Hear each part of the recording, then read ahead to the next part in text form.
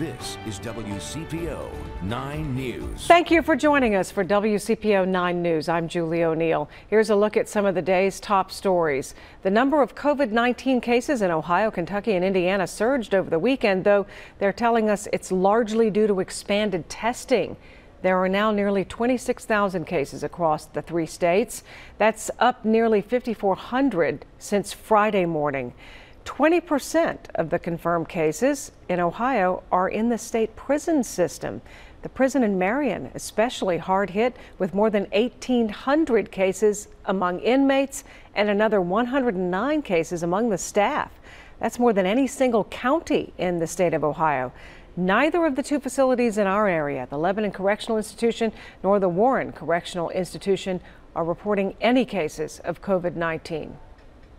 Cincinnati Public Schools is launching CPS TV today. This is a new cable TV channel that'll air various educational programming throughout the week for students K through 12. If you have Spectrum TV, it'll be channel 15. If you have Cincinnati Bell, it'll be channel 803. 1 week from today, absentee ballots must be postmarked for the Ohio primary. If you've not yet requested a ballot, you need to do that today. It takes a while for it to come to you through the mail. Again, all ballots must be postmarked by April 27th. There will be in-person voting Tuesday, April 28th, but only for people who have disabilities who require in-person voting. That'll happen at County Board of Election buildings. Jennifer. Well, we're kicking off the day with decreasing clouds. The temperature not bad outside, in the mid to low 40s in a lot of towns, but we are going to see an improvement in temperatures today and more sunshine. I mean, it's like a double dose of good on this Monday. Temperatures will end up in the mid 50s by lunch.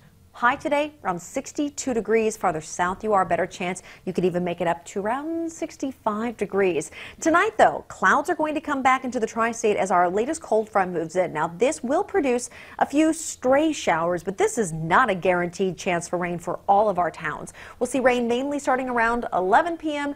and then falling again. Very hit or miss into early tomorrow morning, but there is a negative impact on tomorrow's temperature. I'll show that to you coming up in a little bit.